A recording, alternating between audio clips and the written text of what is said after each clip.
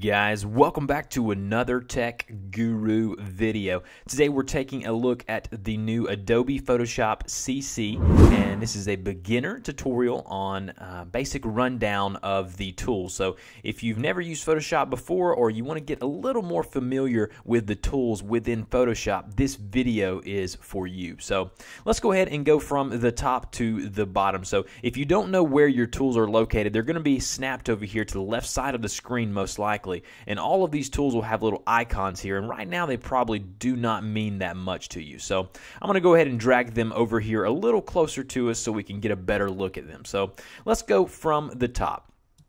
The first tool that you're going to look at is the Move tool. Now, this tool is very self-explanatory. It basically moves objects and layers on the screen. So if you have a layer selected, so I have this rectangular layer selected, I can click and hold and drag this rectangle wherever I want to. I'm able to do that with the Move tool.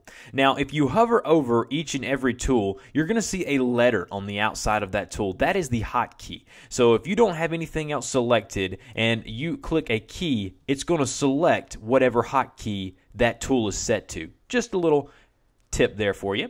The next tool that we are going to see is the marquee tools. Now in Photoshop CC, they've added a couple more with the single row and single column marquee tool, but right now you can just look at the rectangular and elliptical marquee tool. So what this allows you to do is it allows you to select a version of a photograph. So if we go over to our photo here, I'm able to draw out a rectangle like so, move it where I want to, and I can actually delete that part of the photo out by using this selection tool. So all the marquee tools are ways to select portions of a photograph then you can further edit by using mask or any other way that you want to edit that part of the photo. And in order for you to do all this, you've got to make sure your layer over here under the layers panel is unlocked. If it has a lock over here, you're not going to be able to do any of this. So let's go ahead and move back over here, and let's go ahead and go to our freeform marquee tools. And what this is our lasso tool, our polygonal lasso tool, and our magnetic lasso tool now in Photoshop CC. So with the lasso tool, you're able to do the same thing we just did with this rectangular marquee tool, but you're actually able to draw out the shape that you want to select. So now I've drawn around her face here, and I'm able to freeform. That way, if it's not perfectly a rectangle or an ellipse or a circle, I can actually go and draw my own shape and select the version of the photograph that I would like to select. All of this can be done by using the lasso or the polygonal lasso tool, depending on what your needs are. Let's move back over here and go down to the next tool. The next tool is the Quick Selection tool. This is one of my favorite tools in all of Photoshop. Now, the Quick Selection tool is basically an automated tool that allows you to automatically select very fine-tuned points in a photograph. So if I click and hold here, I'm able to drag it and I'm able to select very specific areas of a photograph. Now, if I go up here and I change that to where I can deselect it, which I can do by going up here and hitting the minus symbol over here, it will allow me to then tidy up my selection. So if you've seen that you've made a selection a little too far or a little too much that you wanted to do there, you can actually take the minus symbol, which is up here, and you can go down and you can subtract from that selection. So if you want to add to the selection, use the addition symbol like so, and you'll see your selection growing and getting larger, just like this right here. And once you've got your selection there, you may want to remove some, and then you can go to the subtraction tool up here. All of that is done with the Quick Selection tool.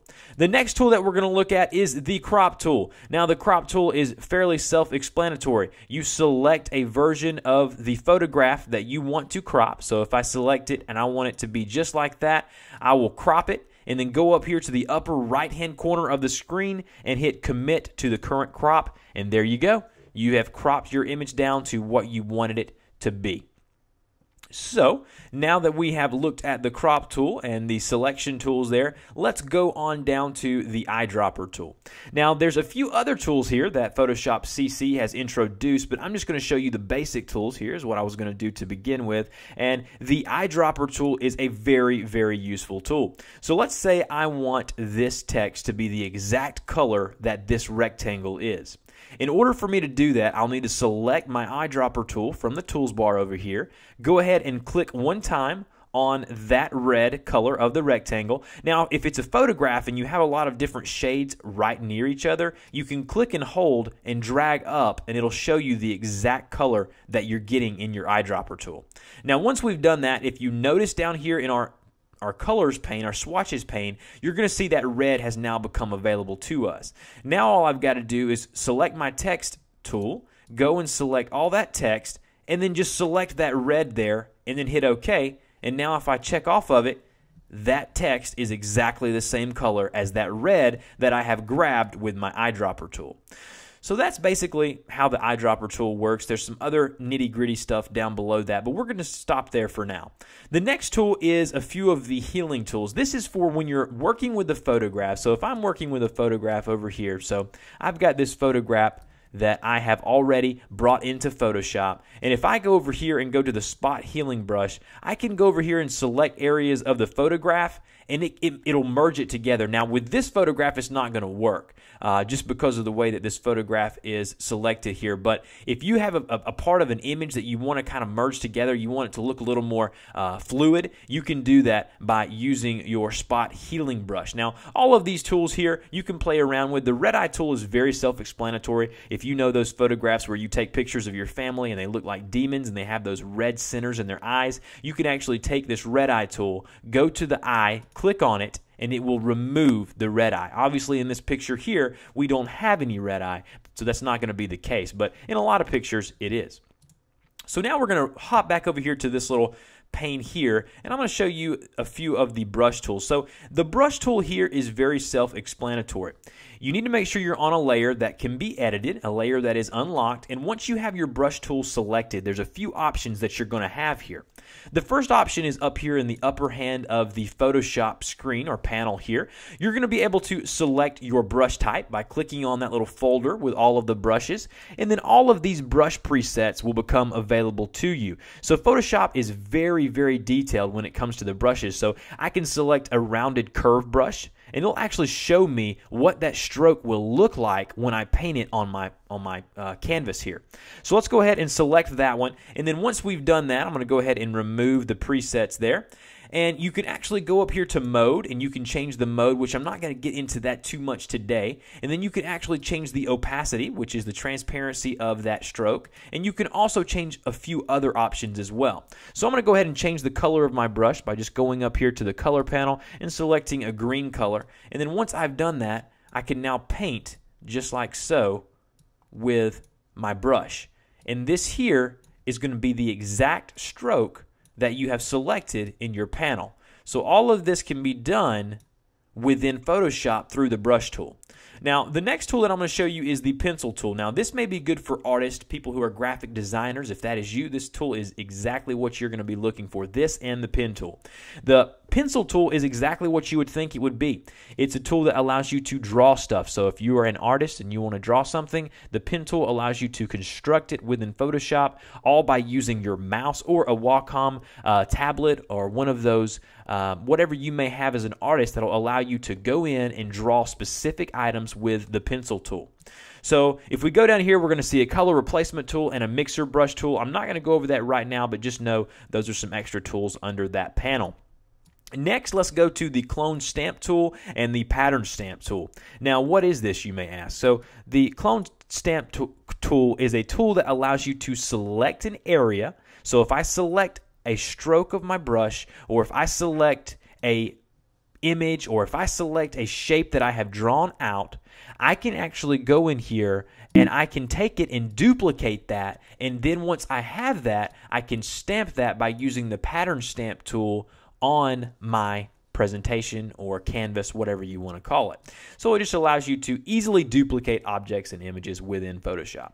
The History Brush Tool and Art History Brush Tool are just going to allow you to pull other brushes that you may have saved as presets in previous versions of Photoshop, if that was the case, or some that you have used here within this version of Photoshop.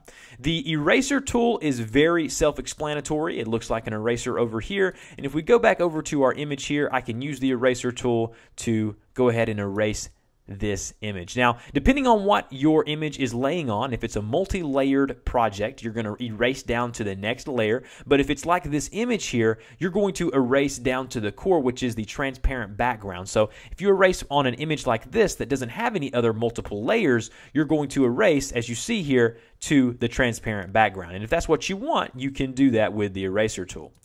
The next tool we're going to look at is the Gradient Tool. The Gradient Tool is an awesome tool. If you like the looks of multicolor, you like to merge colors together, if you're an artist, whatever it may be, the Gradient Tool allows you to merge one color from another, and you can choose presets, you can choose where it comes from, all by looking up here in the upper hand of the Photoshop panel. If we look here and click this down arrow, it allows us to choose a few presets of some colors that we've selected. So I'll do the nice orange and yellow here. You can even choose where the gradient comes from. So here it's going from left to right. Here it's going from the center all the way to the outside of it. That's called a radial gradient. Or you can go for the nice angle gradient. You might want the reflected gradient. You choose up here, play around with these, see what you like. You can even change the mode, opacity, just like you would anything else. And then once you've done that, make sure you've selected an unlocked layer, and then you'll drag a line where you want that gradient to go. So I'll drag it across my whole screen here, and that applies that gradient that I have selected up here. If you want to change the color of the gradient,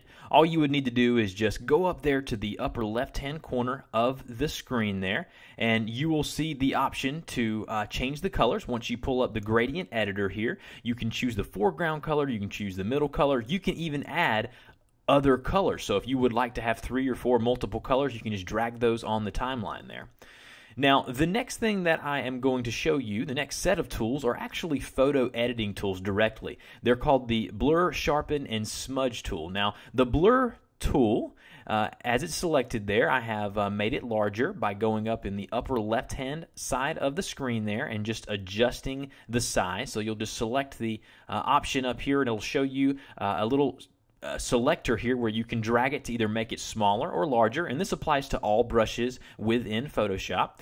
And then once I have that selected there, I can go ahead and go onto my photograph, and as you see, as I'm holding down and clicking over certain areas of the photograph, that area of the photo is becoming blurred. Now, this can be used in multiple funny ways in photographs, or you may need it in a professional photograph that you are editing within Photoshop. The next tool is the Sharpen tool here, and I'm going to go ahead and make that brush a little bigger, just like I did the other one. And as you notice there, anything that I highlight and select and brush over becomes a little more clear and becomes a little more in the forefront there. So that is the Sharpen tool over there.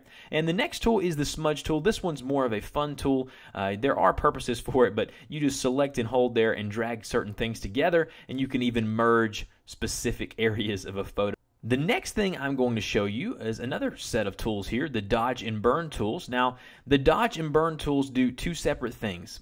When you go and select the Dodge tool and then select an area of the photograph, it'll make the area lighter. If you select the Burn tool here, it will make the area darker. So just remember, if you have a trouble forgetting, which ones do what, that the top one lightens and the bottom one darkens. So if that's the case there.